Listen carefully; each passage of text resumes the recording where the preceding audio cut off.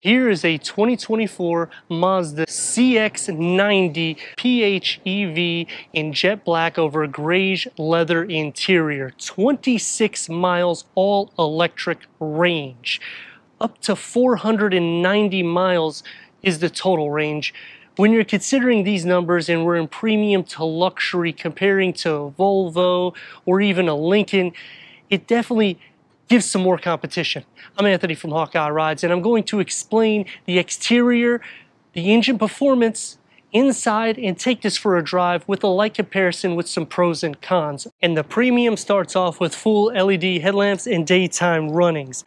The grille is going to have the gloss black on all of the PHEVs. The turn signal integrates into the chrome surroundings, 8.1 inches of clearance, and on the lower, you're going to get the air curtain with the chrome that's going to surround the center trim. Front and rear parking sensors. The preferred will be the 8-passenger. The premium will be a 7-passenger layout. The Volvo XC90 will have a similar stance to this, and that's why I like this plug-in hybrid as a comparison, because you're saving a ton of money. It's not going to get as much range pure EV, but you're getting a total output of just as much with a 2.5 liter Sky Active 4-cylinder that will produce 189 horsepower and 185 pound-feet of torque.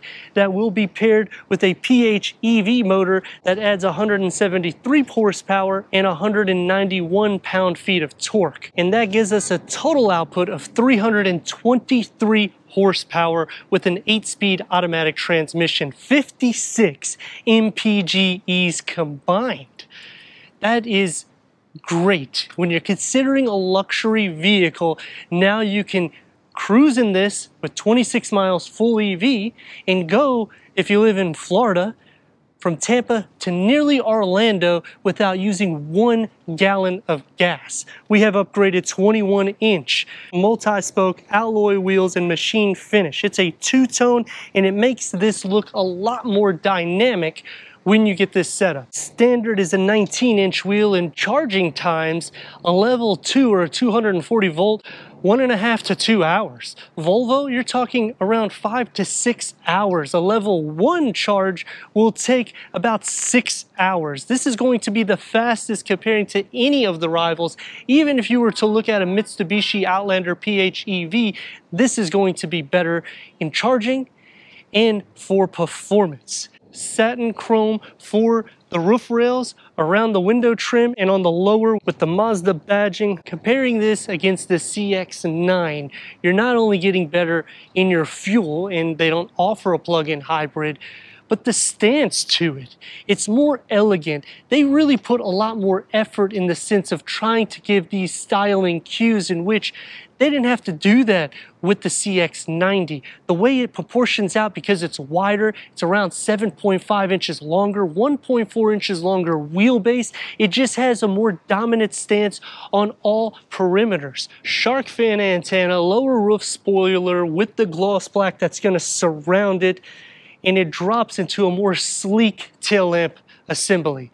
LED combination setup. The windshield wiper, because of the way the window is more oval and pushed upwards to give coupe style, I'll let it slide for not being underneath there, because we are going into premium/luxury, towing up to 3,500 pounds. The Lincoln will be the best in class. Chrome on the lower trim. The reflectors will be more or less where the exhaust should be. Standard all-wheel drive, which you're not going to receive that in any of the variants that's comparable.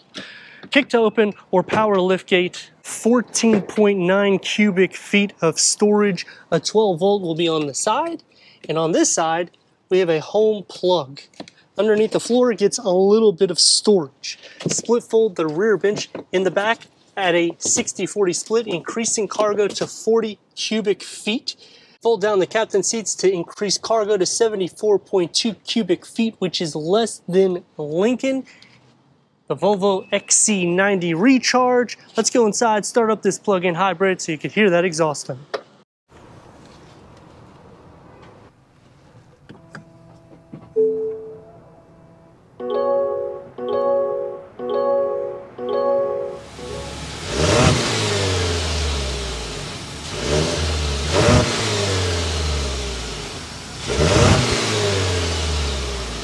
10-way power seat adjustment, heated front seats, 4-way manual adjustment because this is the premium, otherwise it's manual, ventilated on the premium plus, memory for the driver. 39.7 inches of headroom, 41.7 inches of legroom. Because it's a wider vehicle, it gives optimal space for the footwells. It is going to be a little bit less in leg space than the rivals. The dashboard layout is different from CX-9. 10.25 infotainment screen, navigation, Apple CarPlay and Android Auto, both are wireless. AM, FM, streaming, Bluetooth audio, HD radio, Sirius XM, put it into reverse, and we have a reverse camera with the lines that do not move. 360-degree cameras on the Premium Plus. It bulges out into the air vents with the satin aluminum that goes around them, and you get the piping that's going to outline the center of the dash. I do like how they integrate into the door panel with the wood interior. Keeps more of a plush look. Upgraded 12.3 gauge cluster that is configurable. When you change the driving modes, it does change the layout. And it can go through an array of information for the driver. Leather wrap, 3-spoke steering wheel, adaptive cruise control, lane keep assist, multi-functionality with the paddle shifters, the stocks. Push button start is going to be tucked right there, and no more dials to turn the climate control. It's now buttons or toggle switches for the dual climate control setting. QI charger with a 12 volt, the EMI modes which we've already went through, and the new gear lever with the matte black that's going to surround it, the CX-90 key fob. Rotary knob for the infotainment. It's going to be more soft. It opens up as a 2-tier, and you can see it's not so deep. It is wide with a couple of USB ports.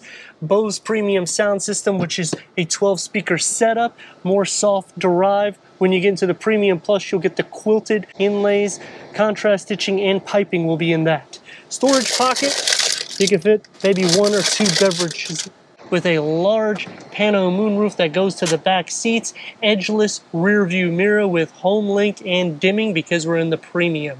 For the second row, 39.3 inches of headroom, 39.4 inches of legroom, storage behind both of the front seats, standard third climate control with the air vents, USB ports. Fold that up for your cup holders. This is also adjustable because these are captain seats, which means I can recline them just like that. And the nice thing is this adjusts, so it'll adjust to your level and liking. You can also adjust this forward to give more space to the backseat occupants, making it a little bit tight for someone 6'3". Manual sunshades, and the door panel gets the same materials that's found in the front. I like the pattern that goes into the wood. You're getting the soft materials everywhere, one touch up and down for the windows, and a large storage pocket with 3 beverage holders. One of the widest openings for a door to get into the third row. It's not going to be as wide, but it's still doable. Watch for the rails that come back.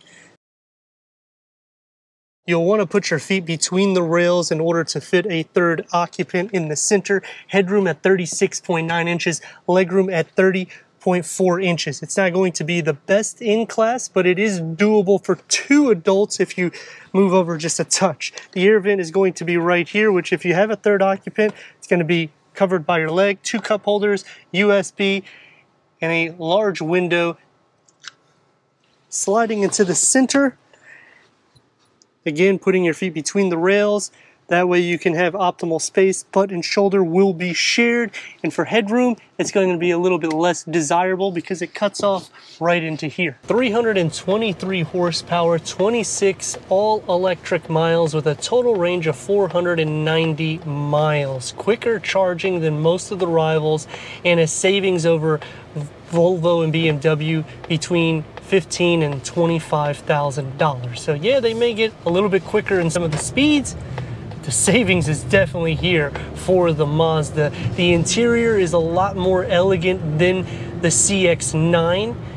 And I like now that we have another variant for a PHEV, because for me, I still need to be able to fill up with fuel. There's not enough charging ports in some of the areas that I travel. It is getting better, but that's why I can entertain a plug-in. And at 26 full EV miles, that can get me to some destinations without even touching the fuel at all. Now that's going to take me to some pros and cons, and a lot of the standard amenities is really where it's at here.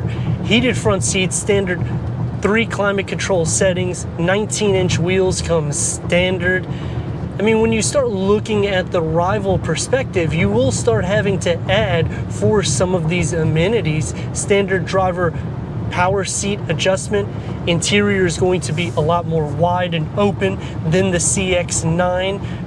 Towing isn't going to be the greatest, 3,500 pounds, so it will be one of the least in class, but it's still more than the Mitsubishi Outlander.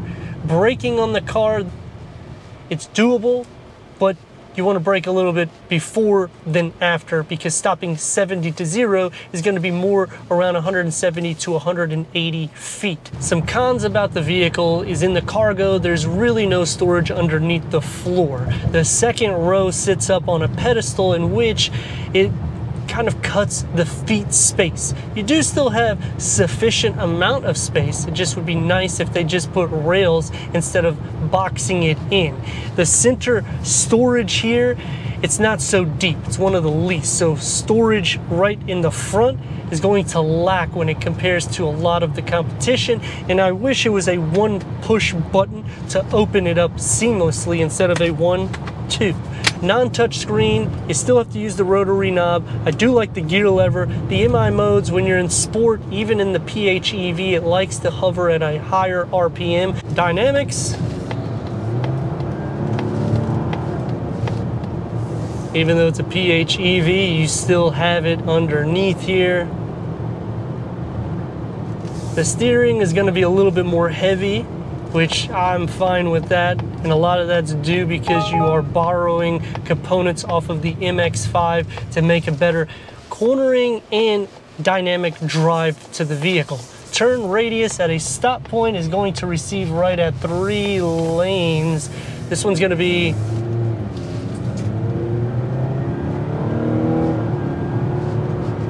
just wanted you to hear the engine first. This one will be a little bit more of a turn radius than the gas-powered variants. And a lot of that also will be derived because of adding the battery to this and some of the weight that's added. I like how they've cleaned up the dashboard design and they've kind of moved the infotainment screen a little bit closer. Changing the switches for the climate control was also a good choice because it gives that sporty feel which Mazda has always been known for. Going back to the comparison, the Volvo and the Lincoln will have a smaller center display. The gauge cluster will be larger in this than the Volvo, and it feels just more wide in the interior for the front occupants. The second row also has quite a bit of room. I do like how they have that little tray that pops out for the cup holders for the center, so that way it just gives you a walkway. Because they're captain seats, you don't necessarily need to put a centerpiece in there with extra storage and this and that. It makes it easier for the third row occupants to stretch out their legs. And if you are considering the CX-9, this is more longer and wider. So interior space in each row is going to be more. You're going to get about 4 cubic feet more in cargo capacity. Because it's the plug-in hybrid, you will lose towing capacity, but you'll get the full EV range. The steering is going to be a little bit more heavier than the CX-9,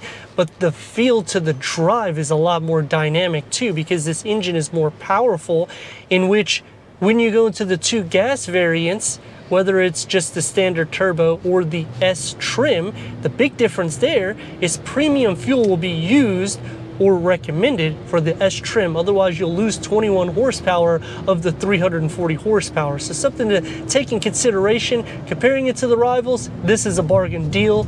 Let me know what your thoughts are in the comments. And if you're new to the channel, consider subscribing. Check out the next video, merchandise, website, Instagram, leave a comment and a like. And I'd like to thank West Shore Mazda for giving us this 2024 Mazda CX-90 PHEV for our car review.